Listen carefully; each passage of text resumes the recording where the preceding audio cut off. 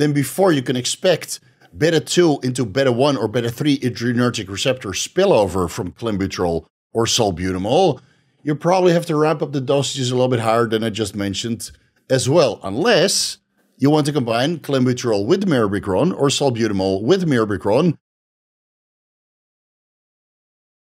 And while we're on the subject, how does Mirabegron compare to Clenbuterol and Salbutamol? Is it really superior when it comes to side effect-free fat loss through the beta-adrenergic receptors? Let's find out. I did all of the comparisons for you, so you don't have to. Regarding their clinical usage, Mirabegron is used in the treatment of overactive bladder syndrome. Besides being used as a veterinary medication, Clenbuterol is also used as a bronchodilator for asthma, chronic obstructive pulmonary disease, and other respiratory conditions. And Salbutamol is also used as a bronchodilator for asthma, bronchospasms, chronic obstructive pulmonary disease, and other respiratory conditions. For these clinical usages, the clinical dosages are as follows. Mirabegron is between 25 milligrams to 50 milligrams daily, but might be ramped up to 300 milligrams daily. Clenbuterol for humans is 20 micrograms to 80 micrograms daily in clinical settings. For Salbutamol, when inhaled, that's 100 micrograms to 200 micrograms every 4 to 6 hours, with a maximum dose over the day of 800 micrograms. Oral usage is 2 to 4 milligrams 3 to 4 times daily, maximum 8 milligrams total over the day. Intravenously, under medical conditions of hyperkalemia, for example, that's 250 micrograms to 500 micrograms as an initial bolus dose over a slow drip of 5 to 10 minutes, and then 5 micrograms to 20 micrograms per minute as a continuous IV infusion. Subcutaneous, 250 micrograms every 4 to 6 hours at an unknown maximum dosage over the day, and intramuscular administrations is clinically not recommended, even though that's something we do with Super Shredder pre-workouts in special conditions when we want to go to town on the weights, right? But that's not a medical condition. The half-life of Mirabegron is 50 hours. The half-life of Clenbuterol is between 36 to 48 hours. With Salbutamol, when inhaled, is 3.8 to 6 hours. Oral, 5 to 7.2 hours.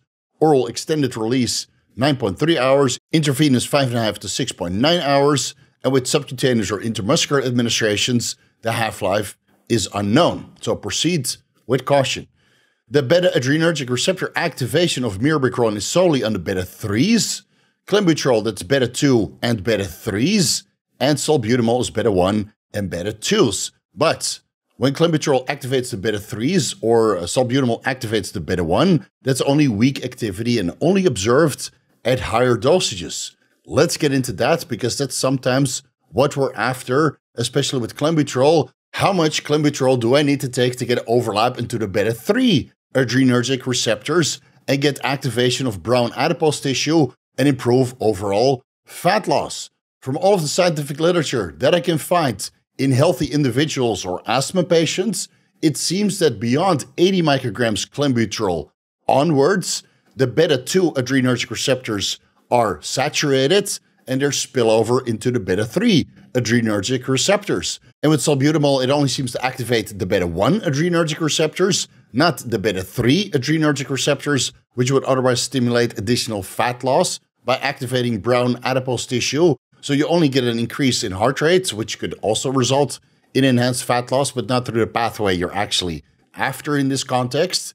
When Salbutamol is inhaled beyond 800 micrograms to 1200 micrograms daily, spaced out over the day, or taken orally over 8 milligrams daily, this activates the beta-1 adrenergic receptors, increasing resting heart rate and heart rate during strenuous activity, but not the beta-3 adrenergic receptor. So in this context, if you want beta-1 or beta-3 adrenergic receptor spillover from beta-2 receptors at higher dosages, Clenbuterol wins. Yeah, hands down. And with that being said, if your body weight is a little bit higher than normal, which it probably is because you're into health and fitness, you're a bodybuilder or a fitness enthusiast or a strongman or powerlifter, you're probably way heavier than normal, then before you can expect beta-2 into beta-1 or beta-3 adrenergic receptor spillover from Clenbuterol or Salbutamol, you probably have to ramp up the dosages a little bit higher than I just mentioned as well, unless you want to combine Clenbuterol with Mirabegron or Salbutamol with Mirabegron. And then I would stick to these dosages because you get plenty of beta-3 adrenergic receptor activation from the Mirabegron at, let's say, 50 milligrams to 150 milligrams over the day. So I would limit it. If you are crazy enough, I don't recommend this. I already tried this. We're going to discuss that a little bit later.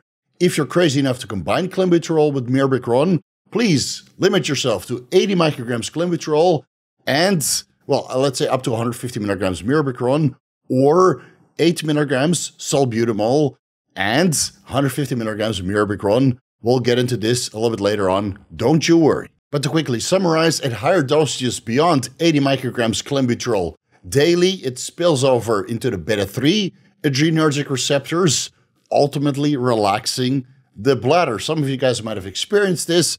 From a certain dose of Clenbuterol onwards, you pee less. And when you do pee, it's a lot of pee. Right? So this is the spillover that occurs from the beta-2 into the beta-3, ultimately relaxing your bladder, allowing you to pee less, also resulting in a significant amount of fat loss through the beta-3 adrenergic receptors in adipose tissue. And some of you guys that experiment with salbutamol at higher dosages, let's say from 8 milligrams onwards, you might notice that your resting heart rate and your heart rate during the workout is significantly increased beyond what you would expect from salbutamol by itself, right? Because now you get beta-1 and beta-2 adrenergic receptor activation, and the heart rate goes up substantially, but probably not to the point that your heart rate goes up from a significant dose of Clenbuterol. So pick your poison, I would say. Oh, and while we're on the topic, Clenbuterol and Mirabegron don't seem to activate the beta-1 adrenergic receptors on the kidneys, shouldn't cause water retention, sodium retention, or any kind of modification of the renin-angiotensin-aldosterone system, even though there are some instances where Mirabegron causes water retention, as we saw in the commonly occurring side effect being angioedema, right? So again, proceed with caution, do some research, know what you're getting yourself into. All right, back to the head-on-head comparison. The off-label usage for Mirabegron, Clenbuterol, and salbutamol is fat loss and potentially anabolism, even though the anabolic benefits haven't been established. When it comes to Mirabegron, there's still clear performance-enhancing benefits when it comes to Mirabegron, but with Clenbuterol and salbutamol, that has been established. Clenbuterol activates the beta-2 adrenergic receptors, raises cyclic adenosine monophosphate and IGF-1 levels, is even classified as an anabolic agent by the World Anti-Doping Agency. And again, salbutamol has clear established anabolic benefits, activates the beta-2 adrenergic receptors, also raises cyclic adenosine monophosphate and IGF-1 levels. And it brings us to the common fat loss dosages. For Mirabegron, that's 50 milligrams per serving, 50 milligrams 1 hour pre-cardio, 50 milligrams 1 hour pre-workout, or around the same time on rest days, and 50 milligrams before bed, a total of 50 milligrams to 150 milligrams daily. With Clenbuterol, that's 20 micrograms 1 hour pre-cardio, 1 hour pre-workout, or around the same time on rest days, and 20 micrograms in between meals, for a total of 20 micrograms to 120 micrograms daily, even though most guys kind of top out at 80 micrograms daily. Don't take Clenbuterol before bed. Your resting heart rate will be way too high and you wouldn't be able to sleep. And from all of the research that I've done, Clenbuterol is potentially anabolic from 40 micrograms daily onward. So you don't have to go to 80 micrograms daily to get an anabolic benefit. At 40 micrograms daily, 20 micrograms before fasted cardio, and perhaps again 20 micrograms before the workout later in the day, you might already start to experience anabolic benefits. Salbutamol, when taken orally, 2 milligrams 1 hour pre-cardio, 2 milligrams 1 hour pre-workout, or around the same time on rest days, 2 milligrams between meals, a total of 2 milligrams to 12 milligrams daily, even though most guys top out at 6 to 8 milligrams salbutamol when taken orally daily.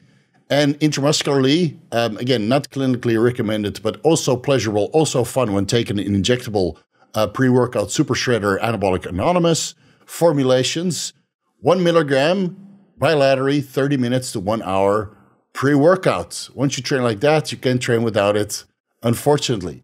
And again, salbutamol, from all of the research that I've done, is potentially anabolic from 4 milligrams daily onwards, so you don't have to take a lot of salbutamol to get an anabolic benefit or spill over into the beta-1 adrenergic receptors. 4 milligrams already has anabolic potential.